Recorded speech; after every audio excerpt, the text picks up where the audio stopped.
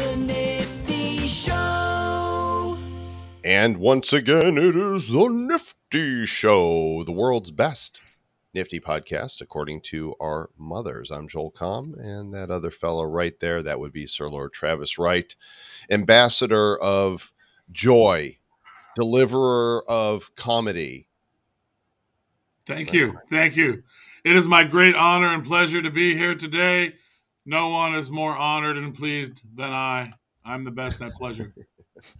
So today we have a unique guest for you. And, we asked Elon Musk if he would come on the show. And I think he was too stoned to reply, too busy trying to take over Twitter, which I would say we both would support.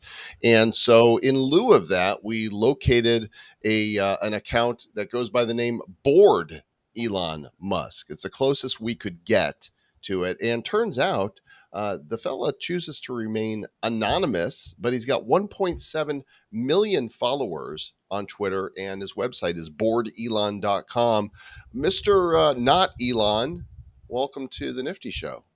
Thank you. My mother also thinks you have the best podcast out there. So That's three. That's three now. Three moms. Ooh, three moms agree.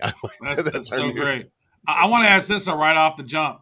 Is why are you green instead of like wood? Because if you're bored, wouldn't you be woody? Funny. That's good dad joke there. The green thing was a recent migration for the first 7 or so years of running this account. It was kind of like an illustration of Elon's face. And as it's gotten bigger, I decided to slowly shift away a little bit. And so this is like vaguely resembling Elon, but not quite. Especially as I've kind of shared my voice and been on podcasts and stuff. And we know you're not Elon. You can make another account, though, called Stoned Elon. In all the interviews, like all your tweets would be like, yeah, man, SpaceX, Tesla, let's go, LFG. I got to ask real quick before we get too far in here. Bored Elon, BOREDELON, right? The Twitter handle is Bored Elon Musk, but you got the spelling right, yeah. And because Bored Elon is the account is suspended. Oh, well, that is definitely not me. Funny enough, right? Like I'm a parody of a real person, and there are parodies of me who is a parody. Lots of spammers and people pretending to be me, trying to get other people to click on nefarious links, unfortunately. So why anonymous? Are you like super ugly or something, or what? First of all, yes. Second of all, I think it's just fun. I mean, it's kind of like Banksy, right? Like you probably don't care who he is. It's part of the brand. It's part of the mystery that drives interest. I think around him is who is Banksy. And I usually use the term pseudonymous because I've been around for 8 years. I've built up a reputation. Somebody who's anonymous can kind of just show up and disappear and do whatever they're going to do. I do have a reputation to lose that I've built up. So the pseudonym kind of works for me. But it was really just done as an accident. When I started the account, I wanted it to feel like this was a parody of a real person, of real Elon, and felt like imposing my own identity, my real world identity onto it wouldn't help that story. So that was the driver of it. And at this point, not much incentive, honestly, to reveal who I am. I think it's just fun to keep the mystery going. It is, because if you go to a conference or something, you're going to one of these big events, you're able to walk around and nobody has any clue who you are. I've done it. It's hilarious. It's like that that meme of the guy standing in the corner and he's kind of thinking to himself like nobody else knows, blah blah blah. Unless you do these podcasts, somebody recognizes your voice. It is not uncommon for us to be somewhere talking and they turn around and go, Joel or Travis, because they recognize our voices. And you'd be like, oh no, I don't know. It's true. I mean, your voice in particular, I think is very specific, and I think I would notice it in a conference hall. But you're right, and I think that soon enough we'll have technology kind of like Shazam for voices. So I think I've got a couple of years in me before I get found out. But to be honest, I don't do a lot of conferences. I think that especially over the last 2.5, 3 years, I found that networking through digital means is a lot more impactful. Conferences are fun. It's good to reconnect with people in person, and I can still do that very carefully with those I trust. But I don't need to be, in a 10,000 person hall or on stage or anything like that to get the job done. What would be really funny is, I mean, I'm sure you have family members that don't even understand what you do, let alone that you do this. And like, if one of them were to listen Yep. to the show, they'd be like, "That's Jimmy. That's that's Jimmy. I know Jimmy anywhere." Yeah, no, for sure. People in the family follow what I do, and I think at this point it's they get it. It was a weird conversation at first to explain it all, but I always take it back to video games and sort of early internet days. People didn't use their real names in those situations. They were cool dude 69. So it's a little bit of an evolution of that. Instead of just a name or a username, you also have kind of this identity of visualization, all these other things. So it's becoming less weird, or at least in my circles, it is. I was trying to remain anonymous. I don't know why you just put my old handle on blast. Cool guy 69. Actually, it was cool guy 420. It was about that. 42069. There you go.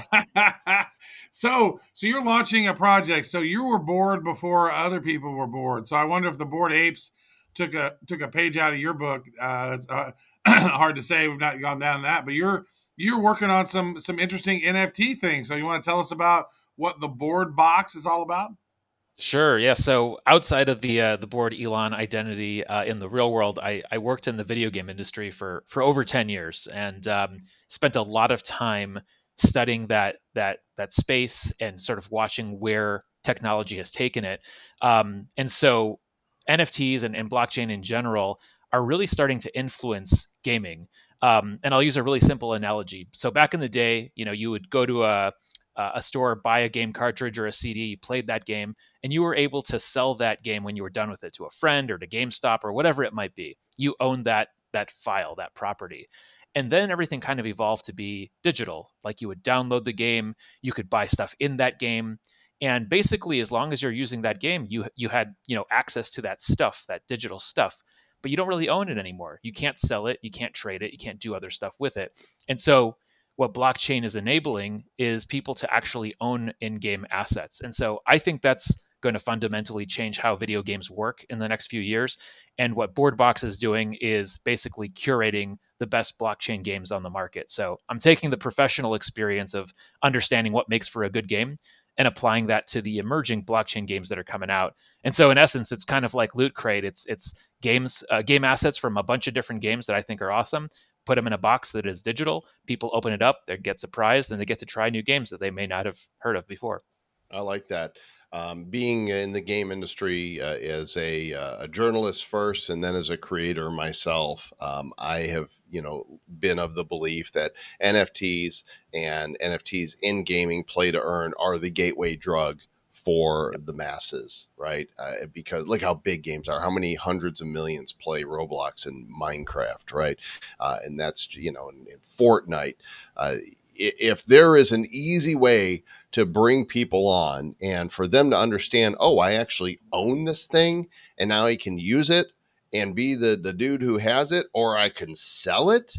That is a huge paradigm shift for anybody that's used to buying skins in games. Yeah, it's exactly that. And I think you're spot on about gaming onboarding people into technology. If you rewind, say, 20 or 30 years, being able to play video games with your friends was the reason people learned how to use a modem or how to set up a server or, build their own PC rig. So the end point was having fun and playing a game. And you kind of went through all the obstacles of learning a new technology to get that done. And so we're kind of going through that again with blockchain. It's a little tricky, right, to learn how to use a web wallet, how to buy crypto, how to secure it. But people will jump over those hurdles because they want to do fun stuff. And that could be playing a game. It could be connecting with people. It could be putting a cartoon monkey in their Twitter bio. Lots of reasons to do it. But we're seeing that population of interested, consumers growing and growing. So that's great. So you're going to be dropping in these boxes exclusive items from a variety of different games. That way, if they get these, they can just get it and go, and they can start playing the game and not have to be starting from ground zero. That's pretty huge. That's the idea. I mean, it's just to give people more time to play, honestly. And you guys probably feel this. The game of Web3 takes a lot of time, right? Like scouting for new projects, buying and trading, being in Discords, being on social media. That's a lot of time. And personally, as somebody who really loves video games, I feel FOMO now when I'm doing other things, including playing games or reading a book, and I'm wondering what's going on the internet. So the whole idea here is people are going to be trading their money for time. Like, we're going to spend the time to curate awesome games so they can go and play them and have time to do that. And yeah, it's very much a variety pack. So the idea is you'll get 5 items in each box. You might not love every genre or every game, but the hope is you'll keep a few of them, and the rest, OpenSea is a great return policy for. Yeah. What's awesome is it becomes like a marketing tool for these upcoming games. It's like they want to get their items in your board box because they want people to know about their game, right? It's like a built-in audience. That's exactly right. I mean, our partners definitely are looking for exposure. We're trying to put the spotlight on them. And I think the big difference between us and other content creators that are talking about blockchain games is we're really not going to focus on the economics. You know, we don't care about floor prices or financialization of the games. Like, we're really going to be focused on gameplay, on characters, on lore, what you're used to seeing with games journalism. That's what's going to attract the hundreds of millions of people around the world who are playing video games, not necessarily the, you're going to get rich if you buy this NFT. Like, that's not what we're trying to focus on. I haven't played Asteroids in forever, and I on your website I found an Asteroids knockoff where you're and I died. You're doing pretty good, yeah. If you get over 10,000, I'll be very proud of you.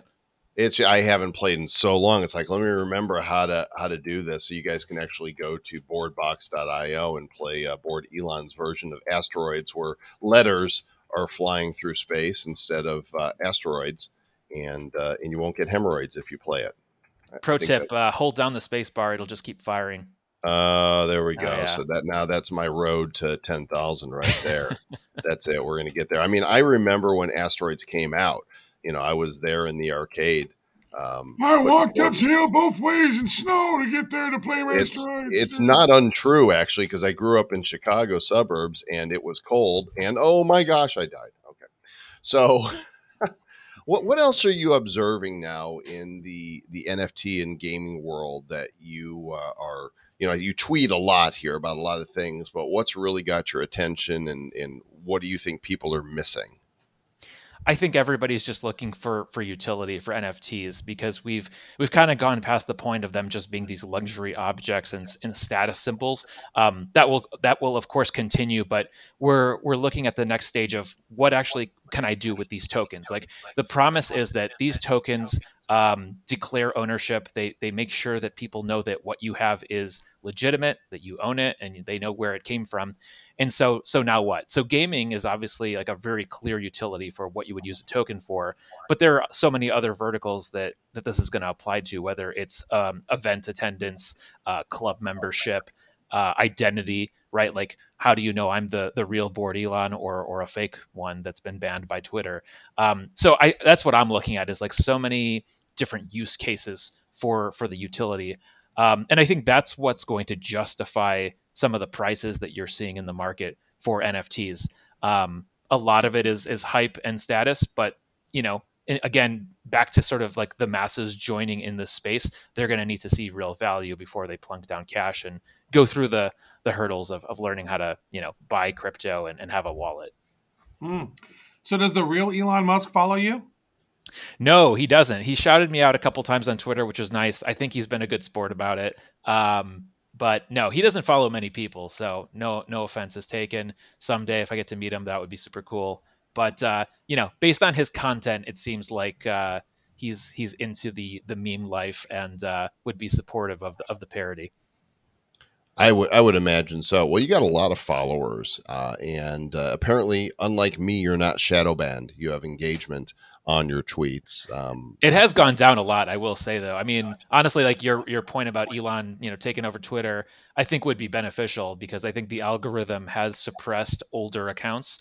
I definitely used to have much higher engagement than I do today. It's still good. Let's talk about that. What do you think his strategy is now? What chess game is he playing? Because, the Twitter share, the board, which has hardly any shares of Twitter in the big scheme, said, no, we're not selling, not looking out for the shareholders at all. So what's his next move? I think that he's probably going to bring in other people to help sweeten the deal. My conspiracy theory is that he's actually going to get Jack on his side, Jack Dorsey, and other people who see Twitter's future as a decentralized network that basically will be powering all intergalactic communication between planets and satellites. And they want to see that happen. And it makes sense for Twitter to be the social network that sort of serves that purpose. So I think that they're going to try to come back to the board and give them an offer that would be ludicrous to turn down. And that's going to require a lot of capital, but clearly he's able to pull capital together very efficiently if you look at his track record. Yeah, the Twitter Tesla. That's a great idea. Interplanetary galactic communications. That's kind of a wild trip to think about it. I've been reading that he leaves a lot of clues about doing a tender offer directly to the shareholders. So that's something that or he's using Tinder the app to find some new weird chicks. I don't know exactly what he's doing. So we shall see. Because I mean, seriously, Joel hit it on the head. The current board total holds 77 shares of Twitter. Like, Grandpa probably holds more fucking shares than that, right? How does a board change? Can shareholders go, you know what, we want to replace this board? How does that work? Yeah, really? I think so. I mean, I think that the board basically has to vote, and that's what allows, members to be added or taken out. In theory, if enough people bought shares of Twitter, and Elon were to compel all those people to make a certain decision at the next shareholders meeting, the board could be adjusted. So there's a lot of routes here that could be taken. But I agree with your sentiment that it's a little odd that the board members on the Twitter board are not really active users or owners. It's fine that they don't own shares, like that could be a conflict thing, but to not be actively using the platform seems odd to me. Another thing that's odd is that Vanguard and BlackRock own so much of Twitter, right? And so, and then the Saudi prince owns so much, and so it's like it's okay for those organizations to own Twitter, and it's okay for Bill Gates to buy all the farmland, and it's okay for Zuckerberg to be a billionaire and Bezos to own Washington Post, but God forbid Elon Musk by Twitter. It's just like the amount of raving rees and freaking out by people was just unbelievable this past couple of weeks. Yeah, I mean the current state of ownership is not necessarily a lot more desirable. So I definitely can understand the criticism that maybe there are alternatives that are better than say Elon, but I don't think he's deserving of that much hate. As opposed to a large ownership stake by Saudis. That's not necessarily better for us as users of Twitter. Board talk with Board Elon, who is not made of boards. Good sir, thank you for coming on with us today and sharing your pseudonymousness with us. Awesome. Yeah, great to be here. Thanks guys for the time. And you guys go follow him at Board Elon on the Twitters. There's some funny... Board Elon, follow us, the Nifty Show. Board Elon Musk. That's doing it now. Board Elon Musk. And some snarkiness and some insights into the industry. Travis, I'm not bored, are you? I'm not. That's a cool guy right there. I love what he's doing. The background in games and taking that and sort of, giving Elon a little jokes along the way. But you know what? It seems to me that Elon is probably one of our real superheroes that we have on Earth, right? He's the closest thing that humanity has to a superhero. Some people will disagree with that vehemently because they think he's an asshole because they've been brainwashed. But I think he's a pretty good guy, it seems like, unless there's some nefarious stuff underneath it all that we don't see. And there's always stuff we don't see, and nobody's perfect, but I think his intentions are good, and he seems like a down-to-earth dude. So no, he's not down to earth. He's up in space. He's up in space. Nicely done. All righty. Hey, thanks for watching and or listening to The Nifty Show. We would appreciate your reviews, especially if they are of the 5-star nature. Subscribe, hit the bell, tell your friends, tell your dogs. Dogs really like us. It's because we emit a pitch that is pleasing to their little puppy ears. And we will catch you on the next episode. Keep it nifty. Looking into the future, what do we see? It's lined with digital collectibles, we call them NFTs. Games, trading cards, digital art, and those crypto kitties. Joel and Zach are the hosts you'll know. Joel and Zach say this will blow. They're locked and loaded, so ready, set, go. It's the Nifty, really kind of spiffy. The Nifty Show.